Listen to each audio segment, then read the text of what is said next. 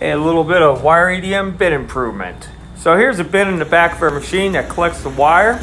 I have this blue bin in there so I can just pull it out easily without creating a big mess on the floor and stuff.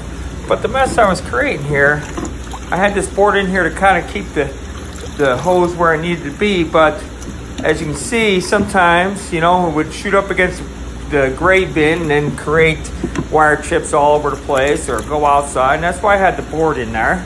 But I never knew quite how to get it in there right, so I put some red and green markings on the board, marked the bin, put a green marking on the tube so I know exactly how far to put it in.